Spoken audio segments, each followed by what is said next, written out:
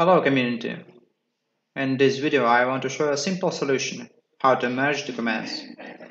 For example, we need to combine three files like shown on the video. First file,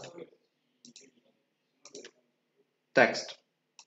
Second file, docx. And third file, PDF.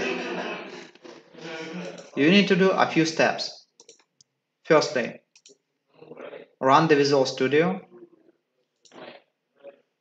and create a simple console application.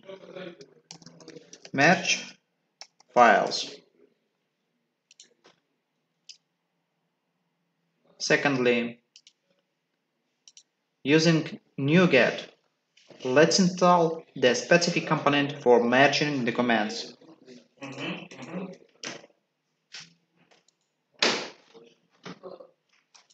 This solution is called document.net. If you need to access to NuGet, you can download this solution directly from the developer site. Links to the API and sample code in the description for this video. Next step. Using Soutinsoft document. Okay. By the way, we need to add using system IO.